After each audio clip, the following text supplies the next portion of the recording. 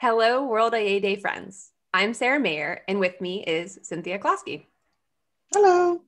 We're both partners at the brand agency Shift Collaborative.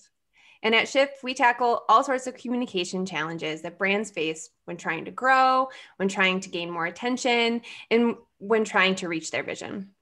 We really love World IA Day. Every year, we encourage as many people on our team to attend as possible. Some years we've sent everybody who's working with Shift. We get so much out of this, no matter what our roles are in the organization. So while it's easy to see how, for example, information architecture applies to, say, website design, what we find is that the methods and the topics, as well as sort of the overall philosophies and approach, really apply to all the work that we do. So we find that everyone gets a lot out of all the things that we do when we come to this event. This year's theme of curiosity is one that's really close to our hearts. Curiosity, the desire to know, the desire to learn new things is actually sort of a characteristic of everyone who works at Shift. And of course, it's really a precursor to doing the kind of work that we do, to first of all, understand a challenge or a problem, and then to discover new and interesting ways to solve that, or to really create new solutions. So it's part of what we do, and we think it's a great theme for this event for the year. If you're curious about Shift, we're always looking to expand our network of collaborators. We are around in all the usual web places, so stop by and say hello. And hey, we hope you have a wonderful day here at World IA Day of curiosity, learning, and exploring. And we want to say thank you to all of the folks involved in planning this wonderful day, and we are proud to be sponsors of this event.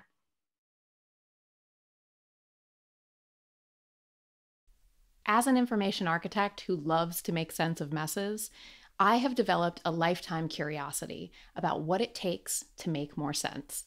What are the skills that allow us to make sense of the world around us? When do we learn these skills, and are we born as sense makers? What parts of sense making might we purposely strengthen over time, and is there an age when we're set in our sense-making ways? Are we ever too old to change how much sense we make? Who wants to make more sense? We all do, right? Making more sense means that others can understand us, and being understood, well, that's most often our goal. Sense-making is how we decide what things mean to us. That sounds simple, right? But don't be fooled by the simplicity. In truth, sense-making is so often harder than we allow it to seem, which leaves too many of us paralyzed by a should storm. I should be able to make sense of this. This should make sense to them. Things should make more sense by now. In observing my 2-year-old son making sense of the world, I've been reminded that the frustration brought on by the swirl of the should storm comes long before the making sense part is even possible.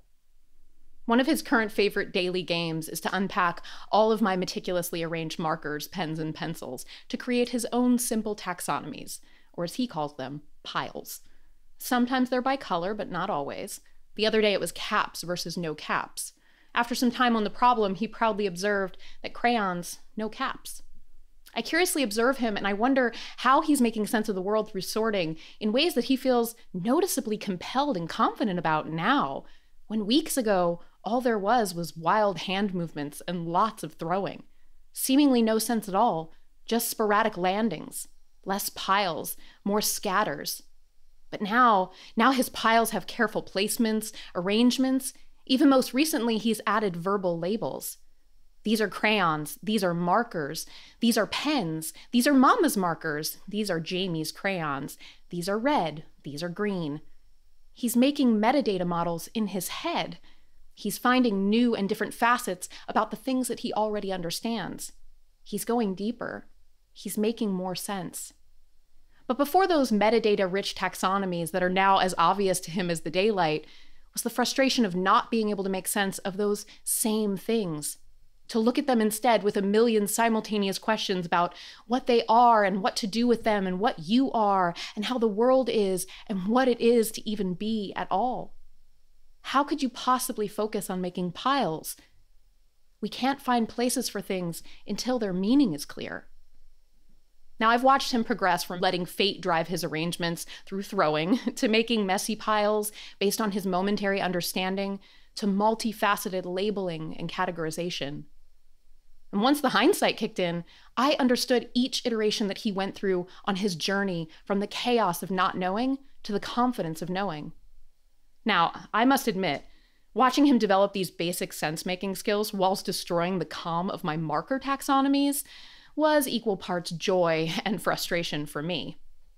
For the first few days after he developed this love of unpacking all my craft supplies, I would carefully resort and arrange all of the markers, pens, and pencils at the end of each day after his bedtime. Y'all, this was a nightmare. I became so frustrated every time his joy-filled face said markers, knowing where he was headed and how much time it would suck from me later that evening. I thought really hard about my frustration, and rather than dig in, I thought instead about sense-making. I thought about how I was quick to assign blame to Jamie being messy in my fog of frustration. And when I committed to make more sense, I identified that it was my self-imposed pressure to maintain the markers in their proper, correct arrangements as being the primary source of my frustration, not my child, who was just trying to take on the sense-making journey of a multi-generational obsession with stationery supplies. After much consideration, I decided that the minor uptick in findability and aesthetics that sorted markers provided was actually not worth the frustration brought on by my child's unbridled joy for marker messes. Finally, I realized that if I didn't actually care about the orders that the markers were put away in, he would do it for me. And even enjoy it if I made it part of the game.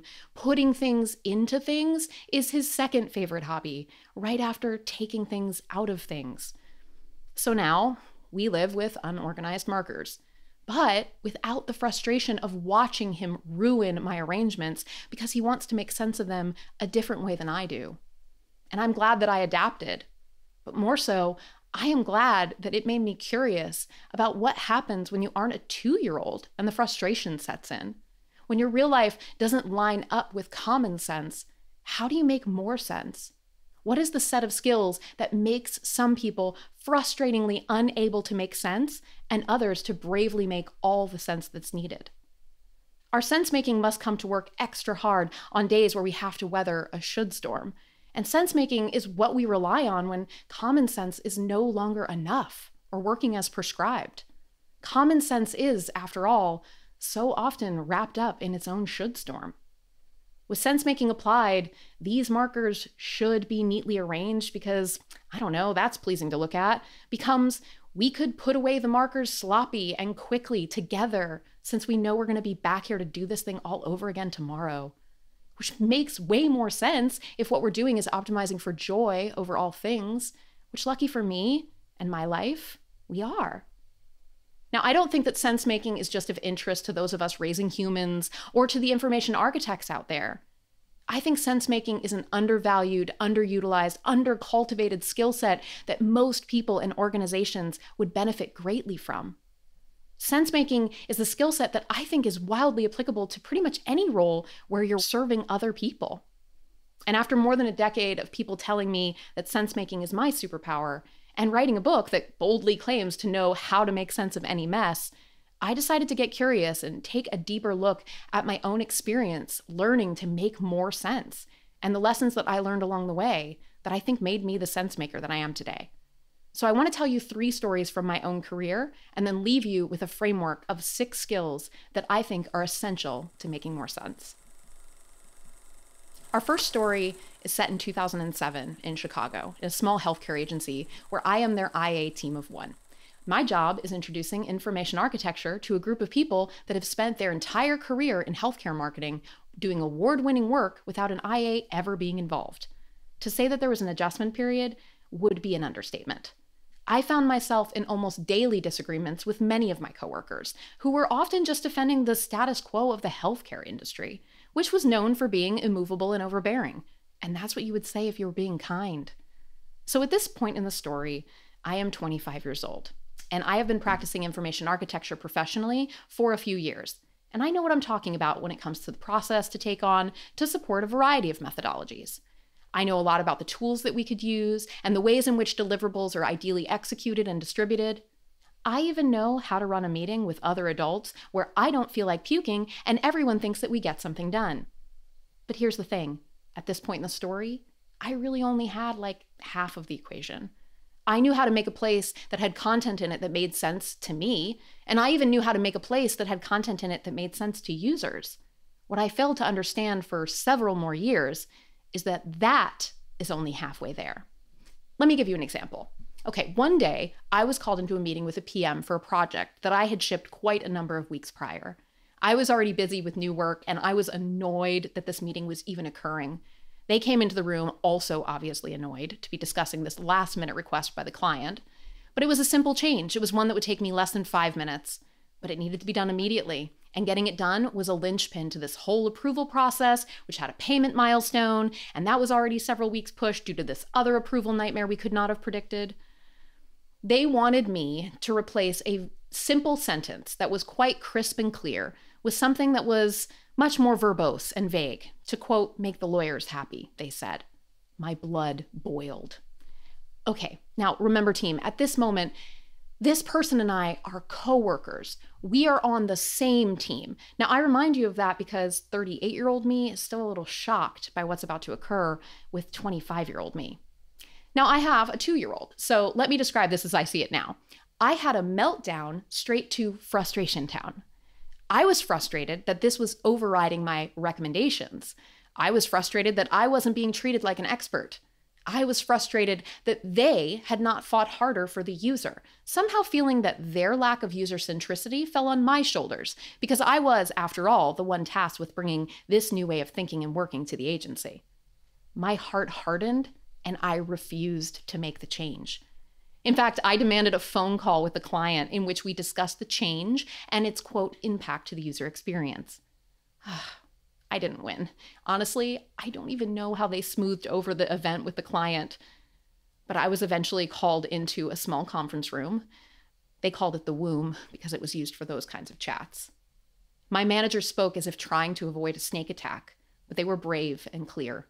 I would make the change immediately. And the next day, we would sit down and talk about this incident, which they described as a pattern. I made the change and sent it back to the PM, and then I packed up and headed home to fret about probably getting fired the next day. But I didn't get fired. Instead, I found a manager wanting to help me pass the frustration to the making sense part. They told me that while my IA work was impeccable, I lacked some of the critical skills needed to work with other people. Then they proposed that I go to a seminar called Working Better with Others. After getting over my ego and realizing that it is 2007 and I have a job in a failing economy, I packed up for a few days and I headed to the seminar. On the first day, I came into a hushed room, everyone avoiding eye contact. I mean, just take a moment to think about the cast of characters at a seminar called Working Better with Others. I sat down at the table with the easiest plop, and in the center of the table was a prompt for us to write. It was something like, "Why are you here?" Which in context very much felt like, "So, what are you in for?" I wrote down briefly why I was there, that my coworkers thought I was hard to collaborate with. They say that I'm aggressive and too demanding. The moderator told us that before we started as a full class, they wanted us to introduce ourselves to the group and share our answers to the question. I went first. I've always been the brave one, or the pushy one, depending on how you look at it. When I finished introducing myself, one of the people at my table said, "Wow, I can't even imagine you being demanding or aggressive." I turned to shoot daggers from my eyes, and I said, "That just shows that you don't know me very well. Also, do be careful with books and covers." It was a great first impression, huh? I didn't learn all I needed to bridge this now obvious gap in those 2 days in the Chicago suburbs. But what I did learn probably culminated in a phone call that I made to my mom from the parking lot at the end of day one. Picture me ugly crying while pleading, "Why didn't anyone tell me that I am such an asshole?" Her response was something like, "You would not have listened if we had." And she was right. This was the beginning of a long journey to learn that no amount of tools or processes or methods was going to strengthen my heart enough to really make sense with other people. In order to make more sense, you have to be authentic as you facilitate others towards a result. And what I used to call facilitation back then was not so. It was more like design theater, where I was the director and I knew the acts which I would unveil over time to the audience, cast, and crew. I was afraid to bring my full heart to moments back then. My ego was too much in the driver's seat, telling me that experts always know the answer. But I've learned since that experts don't always know the answer. True expertise is in being brave enough to proceed to find a way when one is not yet clear. True expertise is being able to say, I don't know, but I have some ideas on how to find out. If my sense-making had been stronger back then, I would have been able to see the request that they brought to me as a compromise that didn't actually have a major impact on our intentions together, which were way more nuanced than the good user experience of that single sentence. I would have been able to move through the frustration part into the making sense part to see that this was not a call out on my lack of expertise or another battle lost. This was an adjustment that was needed for the wholeness of our intention to stay in balance. Me refusing to make the change in favor of upholding the user experience of that single sentence wasn't me being authentic. It was me being threatened and scared. Now, I don't tell you this story because everyone has the same problem to work through. Not everyone is a baby asshole that would have acted like 25-year-old me in the story. I tell you this story because I think too many people never learn how to deal with the feeling part of sense-making, which isn't all roses and understanding. We can all get stuck in the should storm. They should just listen to me. I'm an expert. They should care about the user more. I should be able to make them care about the user more. But here's the truth as I've learned it. My list of shoulds is often really just a list of fears. And when I'm authentic about that and the should storm rolls in, I can work through the frustration part to get to the making sense part. Sense-making work is more than a knowledge of theory and methods. Much of the work I've found is actually on ourselves and admitting to what we do not know and cannot change. The next story I want to share fast forwards a few years.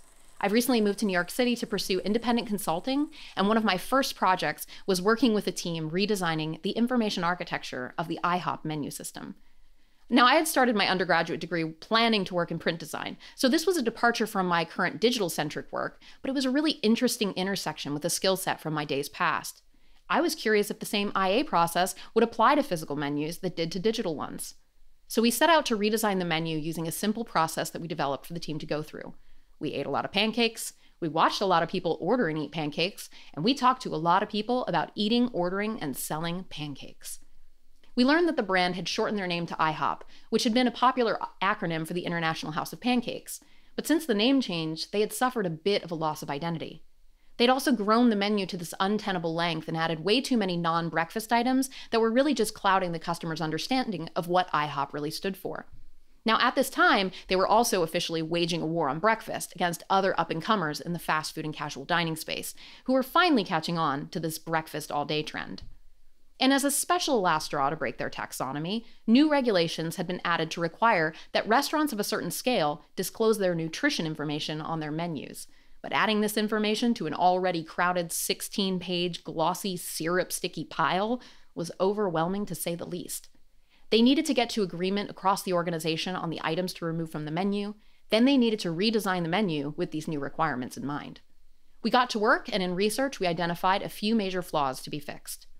Now, at this moment in time, new customers were asking the waitstaff pretty often what to order at IHOP, which seems silly in a place that was known for pancakes. But as we watch people use the menu and decide what to have, we notice something very important. There were pancakes on every page. Yet because of that, there was also nowhere to see all the pancakes. In an effort to up the pancakiness of the menu, they had made pancakes unfindable as a quest. So the first order of business was to put the pancakes with the pancakes, a classic taxonomy move. The next flaw we identified was in understanding of the ordering process. Now, in the breakfast space, customers were used to a more diner-style ordering, where everything is ordered as a full meal with all of the sides included.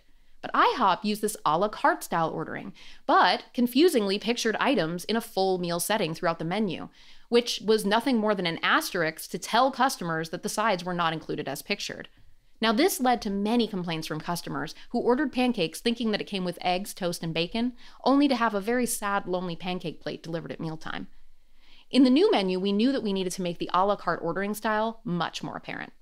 With these insights in hand, we worked with the client to then eliminate off the menu items that weren't deemed to be selling well enough to deserve the ad space, and we were able to reduce from 16 pages to a more manageable 12. Then we developed regional strategies for meeting the needs of varied geographies and languages across the franchisee network. And our plans paid off. It was even lauded by the press as having a notable 3% increase in the sales in the stores that tested our new menu. All in all, it was a hugely successful project, which makes it a really fun story to tell. So, did I tell you this story to brag? Kind of, but no. This story, and my reason for telling this story today, isn't about the results that we achieved in 2012. To get to today's lesson, I had to wait 8 long years. Fast forward to summer of 2020. We are living in unprecedented times, and I'm finally getting around to writing case studies about my past projects. I'm working on one about IHOP.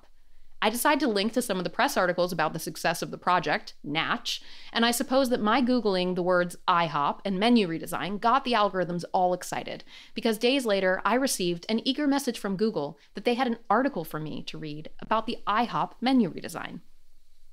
Friends, I want to stop the story here and just say I had literally no clue what was about to happen. I was very much expecting that this was perhaps another article bragging about my work from 2012. That is how unprepared I was here. Anyways, okay, back to the moment right before. So I open this article and I find a shocking case study about how IHOP's menu has been redesigned in 2020 in the face of COVID-19. It was reduced to a double-sided sheet of paper that could be printed in store and thrown away after each use. There was a single sentence that applied to the work that I had spent months of my life working on. IHOP is ditching its 12-page behemoth for a much cleaner 2-page menu. By the way, if you click on the link on the words 12-page behemoth, you get another article where it's referred to as a 12-page laminated monstrosity.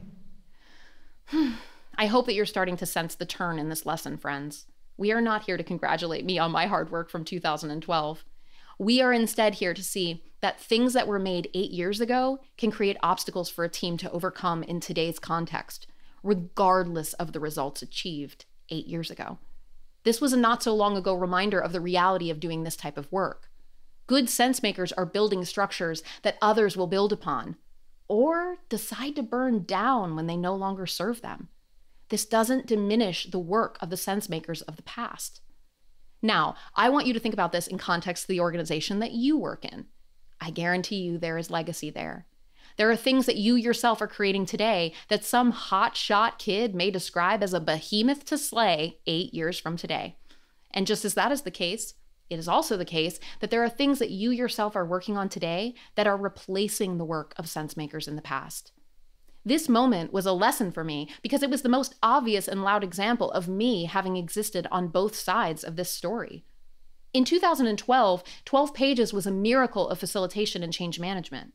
In 2020, that same 12 pages was a behemoth for a team under different circumstances to slay. I could not have gotten them to that one-page menu. It was too great a leap for them to make at that point. I could not have gotten them to a disposable menu. How would I have looked selling that idea in 2012 where environmentalism was on the rise and disposable everything was in question? We are doing work, not magic. And work, it's never done. So I added the link to this new article to my website case study as a reminder and a lesson to all who end up there that nothing that we make is forever. And that's the way that it's supposed to be. The first time through this story, the me of 2012 learned a lot of confidence about being able to apply her brand of IA process to a complex thing that existed in physical and not just digital space. It was groundbreaking work that I needed to do outside of digital IA to propel my teaching and my thinking, and for that I will always be grateful. And of course, the client was thrilled with the results.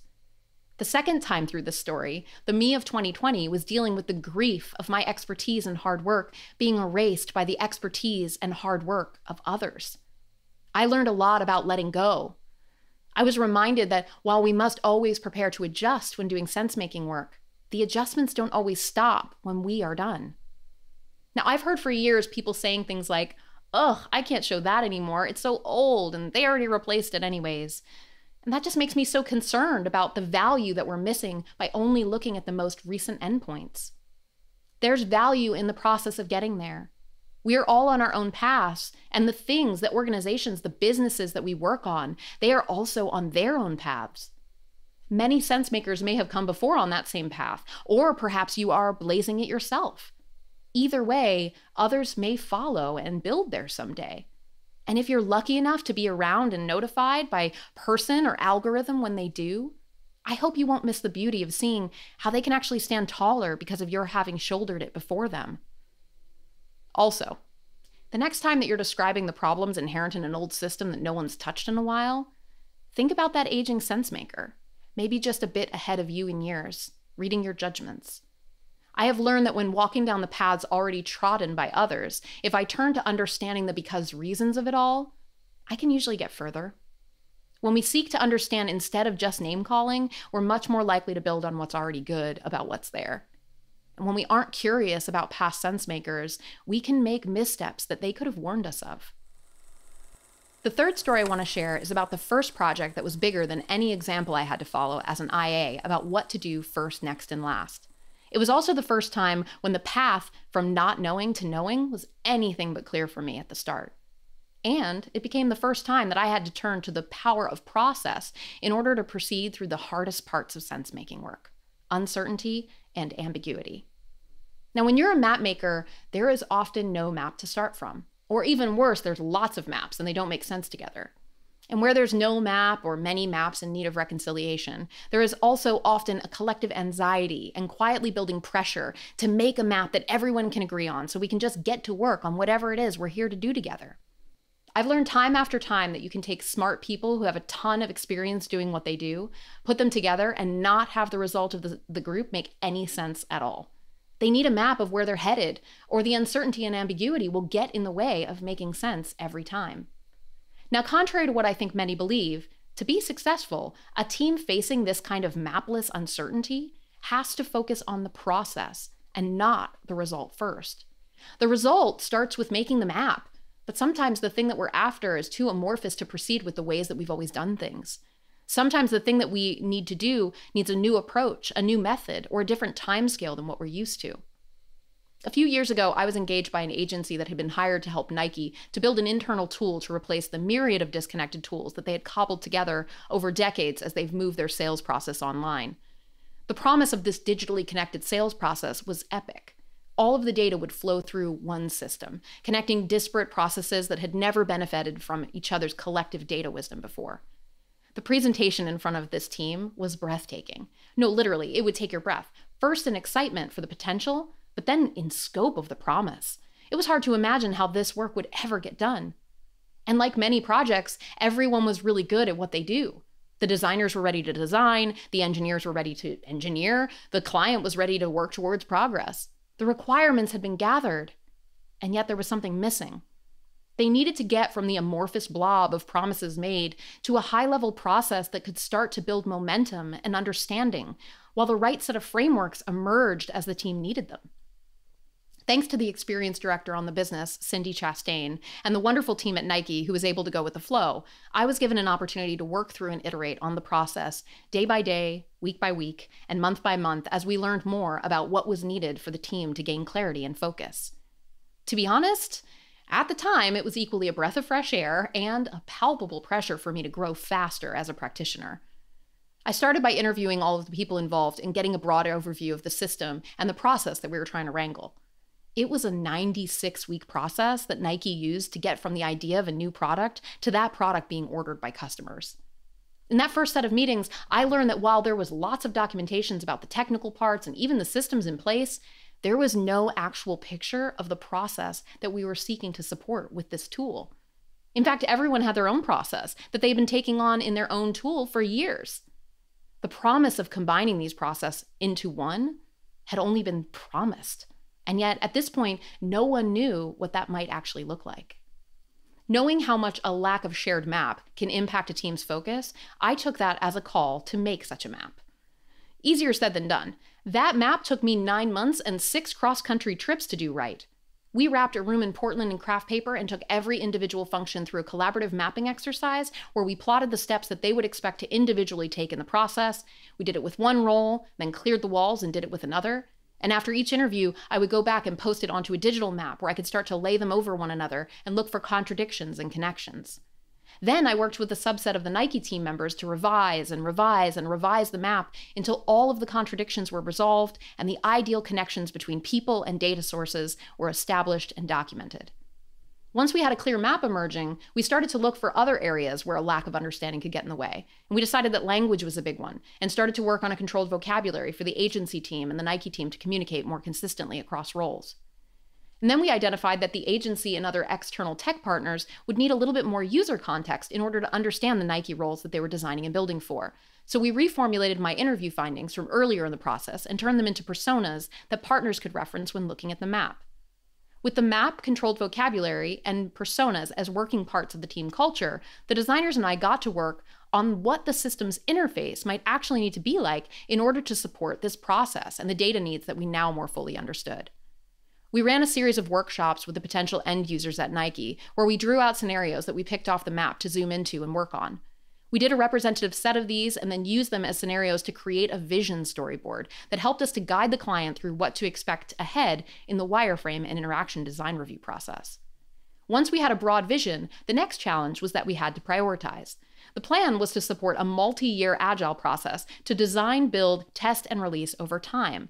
But in order to do that, we needed to create a feature value matrix for evaluating each potential feature and piece of content, and then establish an upper ontology of tasks and content types that the tool would support after each major release cycle. We landed with a clear picture of the growth of the tool's architecture and functionality over time, mapped to the requirements that the team had gathered, supported by the map and the vision storyboard. This all allowed the team to talk about and get alignment and feedback on user needs for an interface before ever investing in designing any screen-based details. Now, I learned from this experience that process isn't always as simple as setting something up front and then doing that thing. But when the going gets tough, the process is there to keep you focused on something other than the result being so hard and far away. We need the process to stay on track, but we also need space in that process for times when we figure out that we don't really know what we need just yet. I'll be honest, this project felt a little wild at times because it was just so big and it had so much complexity, and it was the most I had ever seen at that point in my career. A few months in, the project manager despondently told me that it felt like some days it was just their entire job to book plane tickets and update the Gantt chart when we uncovered another wrinkle to smooth in our map.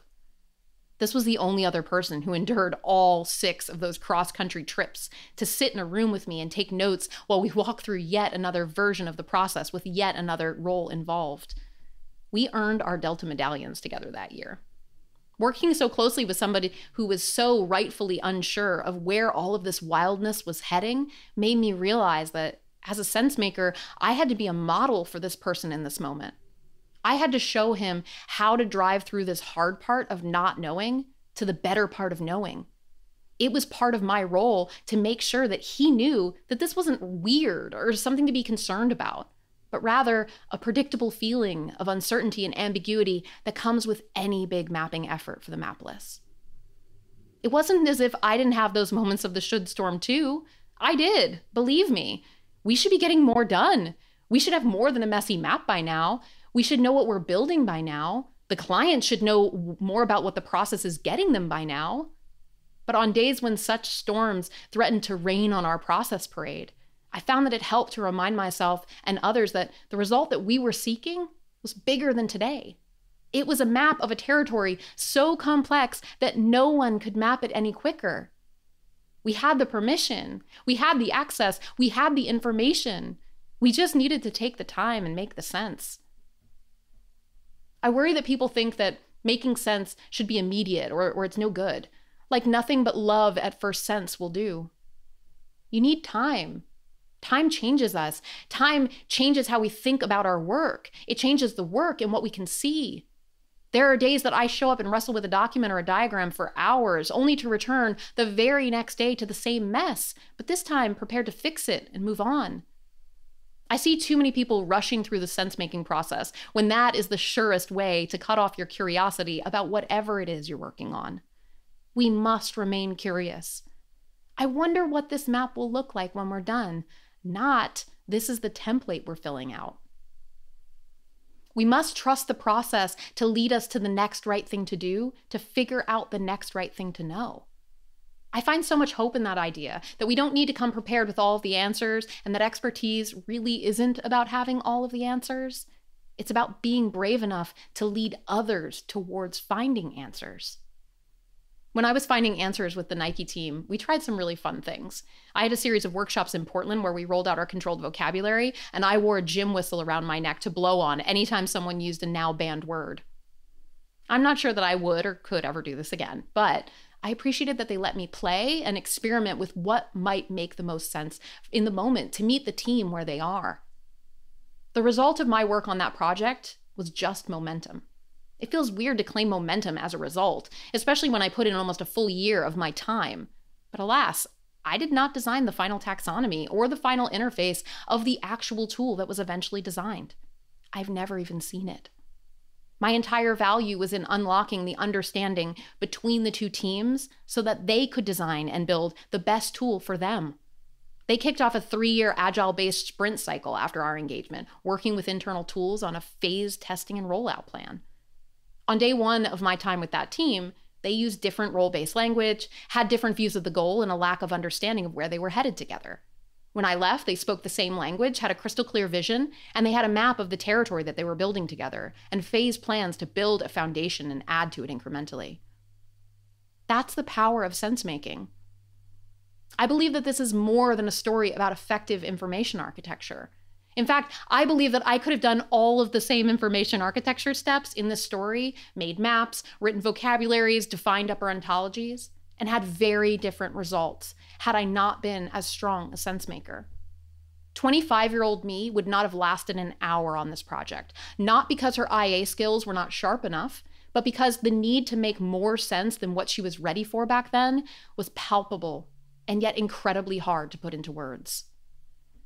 I told you these 3 stories because they are all times in my career where I learned what it takes to make more sense. And after looking at my own journey to becoming a sensemaker, I became curious if other people could better identify and strengthen sensemaking skills in themselves and others, if only there was a curriculum to start from. When I was 25, I had my head in the right place and my hands doing the right things, but my heart had not yet been strengthened to the reality of what sensemaking work takes.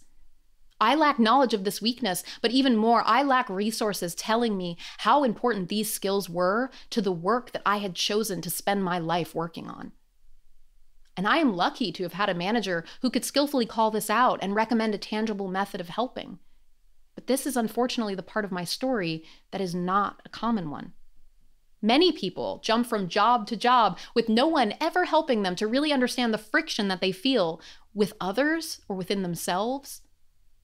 I became curious if this lack of wholeness when developing sensemaking skills is in fact common. And if it is, might I help people like 25-year-old me not make so many embarrassing missteps early on?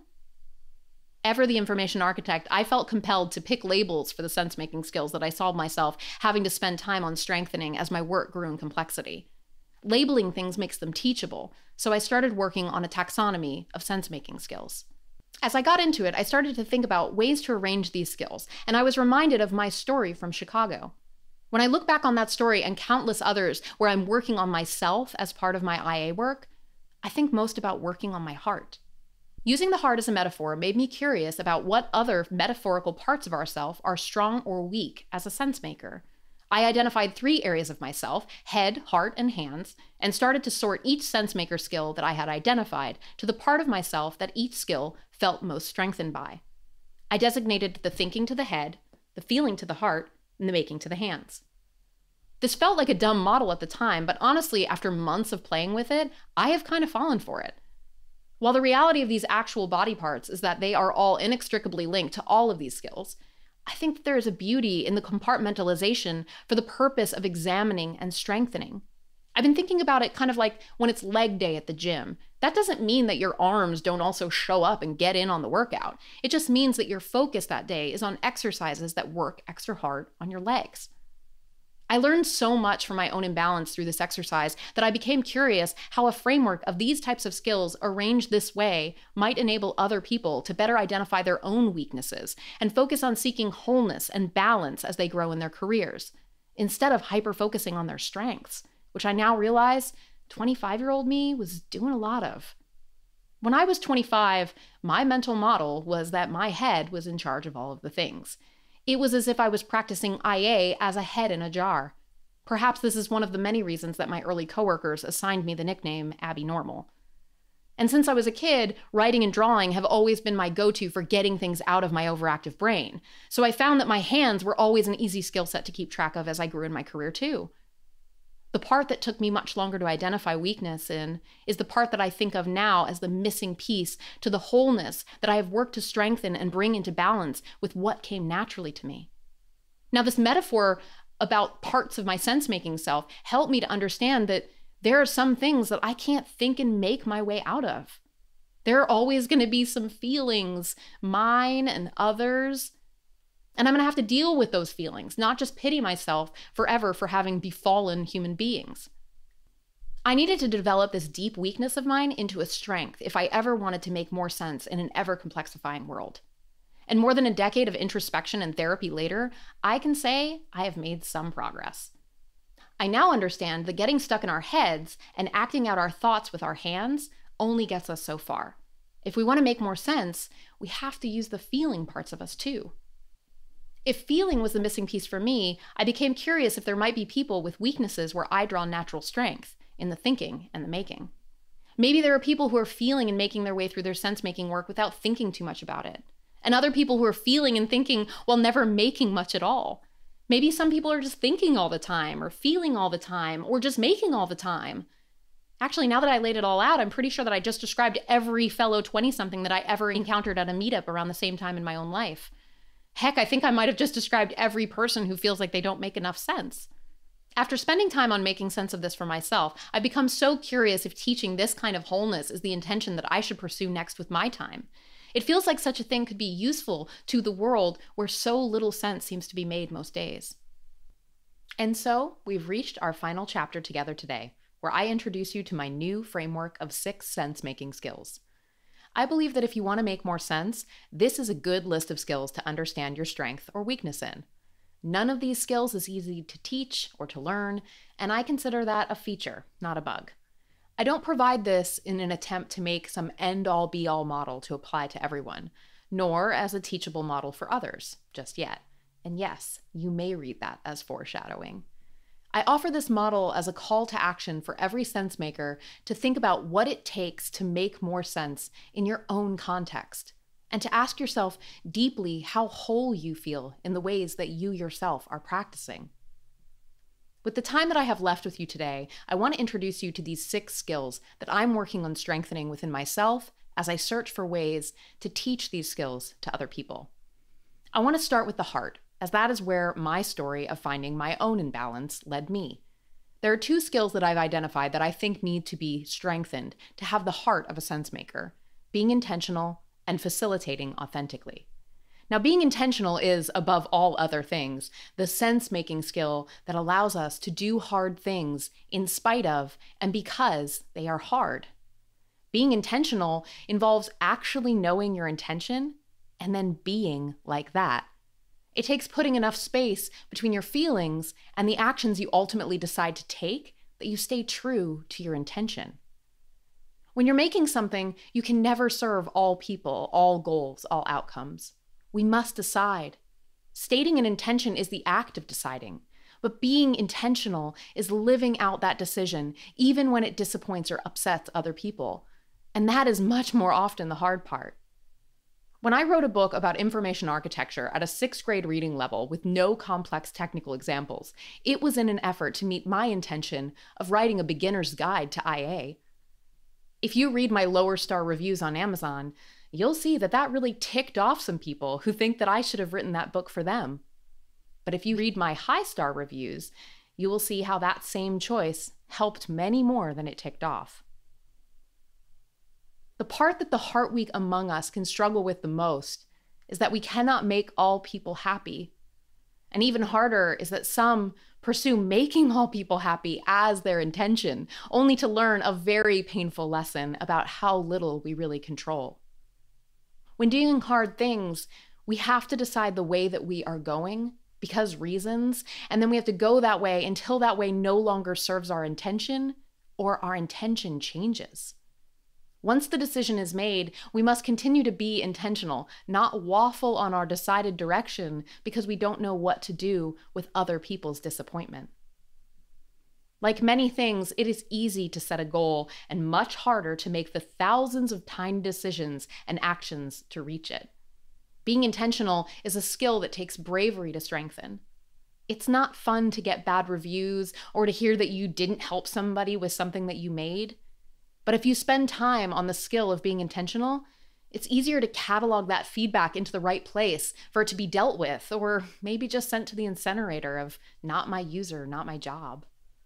While being intentional is largely impactful within yourself, the second skill of the Sensemaker's heart is one that we turn to when collaborating with or serving other people. So let's talk about what it means to facilitate authentically. What happens when you slam two buzzwords from two different industries together? I suppose we're on a journey to find out here today.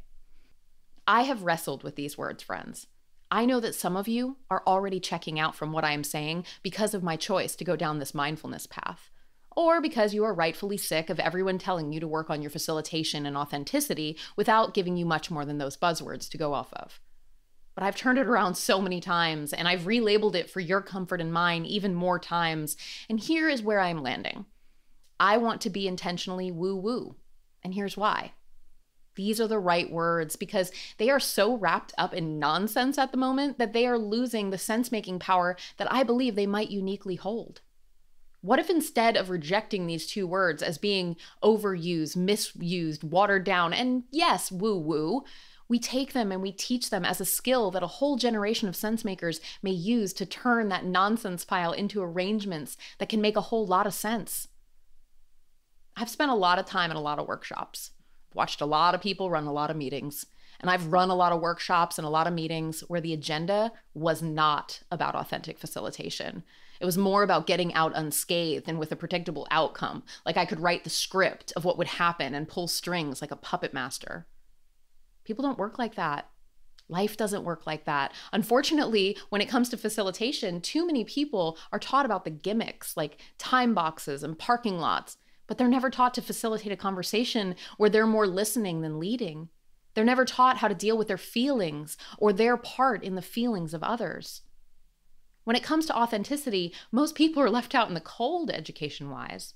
So many of us stumble through our own realizations about ourselves and our own weaknesses of the heart through our own experienced missteps. Now, I know that this is the way that we've always done it, but as a mom now and as a teacher always, I wish we could give people a little bit more of a heads up. Heck, I wish that my list of people that I personally know who could benefit from this lesson was in their mid-20s, like I was in my Chicago story. But no, many of the people I encounter who need to work on this very skill the most are well into their life stories. Some of them even hold high positions. People who lack authenticity can rise quite high into the ranks without any knowledge of their weak hearts. And I have spent good time with bad models enough to know how lonely and sad rejecting authenticity really is. People who can't facilitate authentically live in the should storm, where they should be respected for their expertise. Their frustration drives their actions and it clouds their thoughts. As I mentioned before, when you really look at all of those shoulds, you often really just have a lot of fear. People who aren't able to facilitate authentically are often really just afraid of any outcome that isn't theirs to control or to claim. People who are able to facilitate authentically are able to get to the truth of the matter and make progress with those involved, regardless of the feelings that might arise in themselves or those that they're facilitating. Next, I want to talk about two sense-making skills that I believe to be strengthened by the head of a sense-maker. And I go to these next because I think that they have a lovely duality in context to the skills of the heart. While we're being intentional, we must always also be adapting to change. This might feel counterintuitive because the concept of setting an intention and sticking to it doesn't much leave room for the idea of adapting to change at all. But this is unfortunate because in my experience, it is actually our malleability in moments of disharmony with our intention that is critical to develop. Our head's malleability supports our heart's ability to be intentional by allowing things to change without disruption, just for discomfort's sake. Adapting to change is a skill that one must apply within oneself, but it's also the job of a sensemaker to help others adapt to change as part of the thing that you're making together. Part of being a good sensemaker is thinking through and anticipating the changes that you might need to implement over time in an attempt to limit the discomfort felt by the team when eventually changes needed to happen, which, let's be honest, they always do. One of the reasons that the IHOP menu architecture that I worked on lasted as long as it did was that it was very adaptable to change. We were able to discuss the nuts and bolts of the business up front and anticipate a lot of needs. The graphic design of the menu changed many times seasonally over the 8 years between major architectural redesigns. But ultimately, it took a global pandemic changing the fundamental nature of casual dining to break the architectural model that we made. And even in the face of that, IHOP and the team in place in 2020, they were able to adapt to change too, taking on some pretty bold changes to meet the needs of a tumultuous time. The second skill in the head of a sensemaker is being able to reconcile mental models. When we're making sense with other people, we are dealing with a lot of information, literally. For every person that you involve in a project, imagine that there is a map in their mind of everything that they know. And the thing that you're working on together, it's on their map. But it's represented based on the way that the rest of their map is arranged, prioritized, and ordered. It's based on what they care about and the things that their experience has shaped their knowledge to be. These individual maps of knowledge are called our mental models. We all have them, and we can't see each other's, no matter how hard we might try.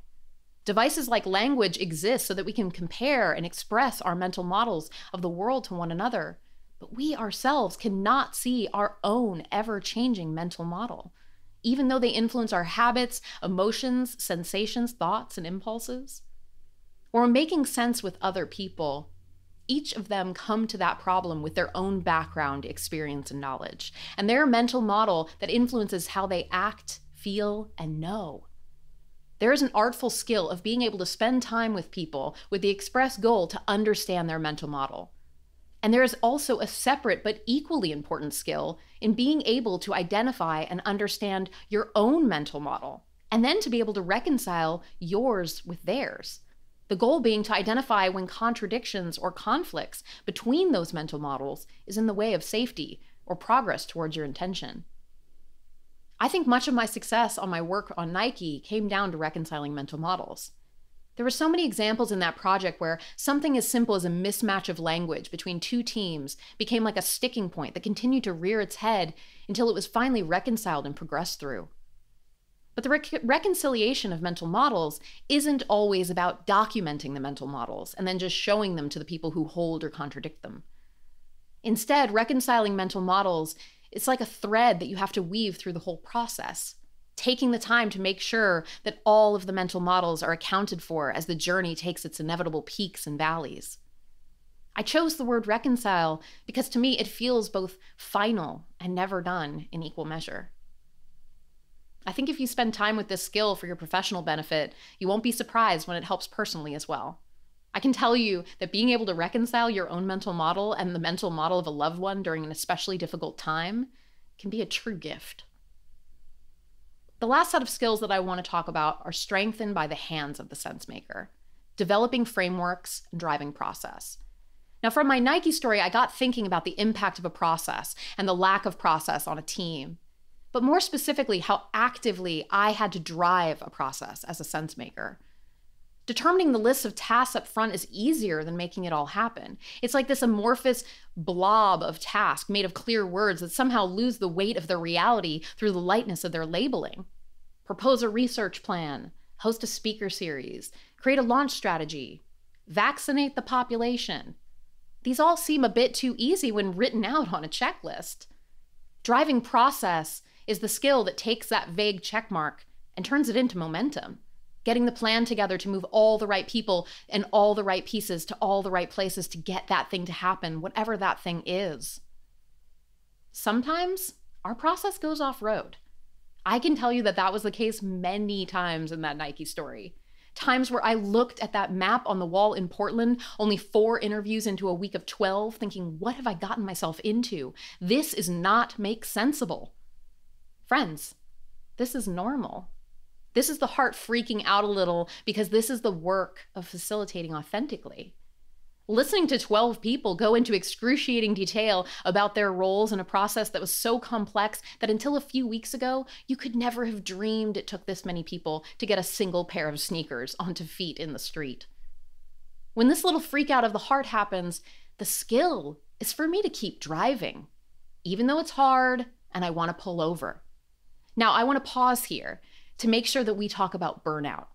I am not advocating for you to drive hard until your body gives out heart, head, and hands. Please listen double hard to this part. Part of driving is controlling the speed and safety of the driving that we are doing. We must determine the right speed when establishing our direction with our intention. And we have to be honest about what things will take, because if our speed and our intention are in conflict, we will never reach our destination. Defining the process is part of the role of a sense maker, and it's an important one. But when I talk about driving the process, coming up with humane milestones for yourself and your collaborators must be an inherent part of that work. And perhaps I should have mentioned before that taking care of ourselves, the makers, should always be part of being intentional. Because without us, who else can reach our unique intentions? One thing I see a lot of is the muddying of process and framework, where people say things like, make a customer journey map or make a product roadmap, when still in the defining the process phase, instead of focusing on the value that they are seeking from the process at that phase. Jumping to a specific framework quickly or associating certain frameworks with timeframes and processes might feel like repeatable magic, but ultimately it can be incredibly limiting, which is less repeatable magic and more just repeatable. If a team is instead asked to understand our customer's experience with our current ordering process, or to think deeply and cross-functionally about how the product might change over 1, 3, and 5 years, a very different process might be spurred.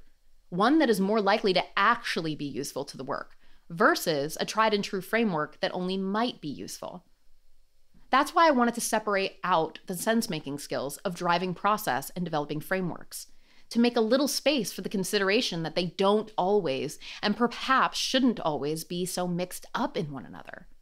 I worry that when they spend too much time overlapping, they start to create the conditions for "that's the way we've always done it" thinking, which I see as a main source for the dampening of curiosity and innovations for many teams and organizations.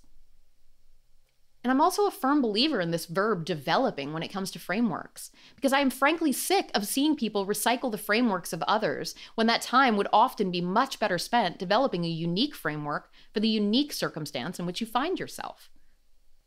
My sister, who's now a pastry chef, had her first baking job at a little French cafe. In addition to her baking tasks, she was in charge of making sandwiches to order during the daily lunch rush. Over time, she had become quite annoyed that the waitstaff was all over the place in terms of how they wrote out customer sandwich orders on a small notepad that they kept next to the register. It almost always resulted in a verbal back and forth of clarification, which could feel really stressful in an already turbulent cafe environment during lunch. She asked me if I would help her to design a custom notepad that had all the sandwich options that the bakers wanted the waitstaff to be more consistent in filling out clearly. We made a prototype and she took it to work to get the owner and staff on board with the idea. They ordered a custom notepad, and within a few weeks, the whole thing made a lot more sense. The process had not really changed all that much. The piece of paper was still on the notepad was still at the register, the waitstaff still asked customers the same list of questions about the same menu items. The piece of paper with the details was then passed to the baker to make the sandwich. What had changed was the framework that the process had used.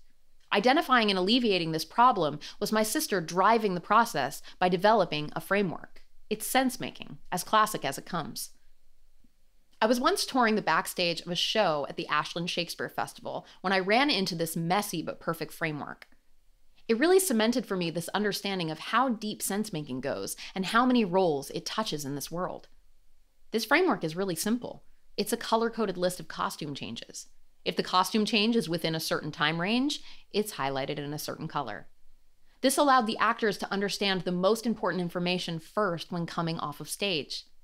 Whether they're able to completely relax, or whether to anticipate a whirlwind of people undressing and redressing them at a frenzied haste as if their bodies were at a pit stop.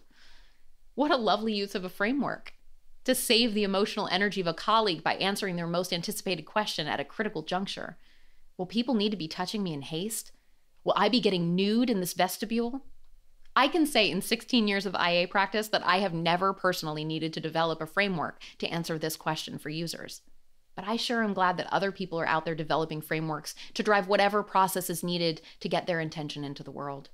It proves the uniqueness of all of our individual contexts and reminds us that not all things are one Google away. Frameworks and process largely control what our hands are doing while sense-making, but the connection to the head and the heart is not without massive importance. In making this framework, I've realized that my real lesson is on the importance of becoming more whole as a sense-maker. Some of the things on this list came quite naturally to me. There's a reason that my sister knew to come to me with the bakery problem. I've always been a framework developer. I've always been curious about the process that things take and how many steps can be planned for and executed to get big things done over time. I suppose you might say that I was born with the hands of a sense maker. As an information architect who came up in the user experience community, I had a good basis for the conceptual underpinnings of things like change management and mental models and goal setting and facilitation, all of which still serve as the basis for my work and my expertise. But it was the realization that it actually takes more than theoretical knowledge and experience with the right tools to be whole as a practitioner in pretty much anything. We have to make sense along the way, more and more sense as we advance in our knowledge and craft.